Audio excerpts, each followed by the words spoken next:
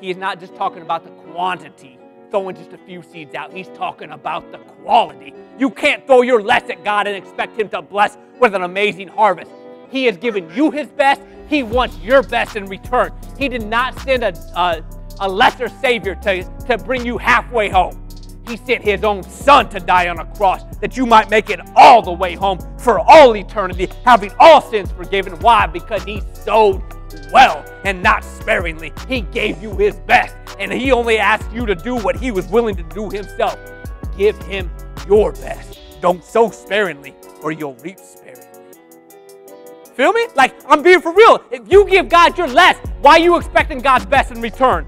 We all want blessed by God. We all want to see his hand of favor in our life, his anointing upon us, walking in his endowment. But if we are only giving God our leftovers, and I ain't talking about money here, don't get that twisted up. I'm talking about our heart, our willingness, our desire, our action, what our hands are put to. If we ain't working like we're working for God, we are giving him less than our best. And if we sow sparingly like that, we better not expect God to show his abundance to us, his lavish favor upon us, because if we withhold the tithes and offerings from God, and I ain't talking about money, don't get it twisted, I'm talking about our heart's intent. If we cheat God on that, he cannot bless what we don't give.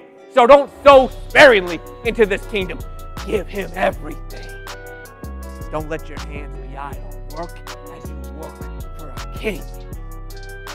Give him your best, and he will not withhold his from you. This is what it is. He said, don't sow sparingly. Why? Because he wants to bless abundantly your life, your relationship, this peace in the heart that we all long and seek for, this joy throughout this life, even when tumultuous times come, even when the trials and temptations follow, we can have joy in the peace of it, or in the midst of it. See what I'm talking about?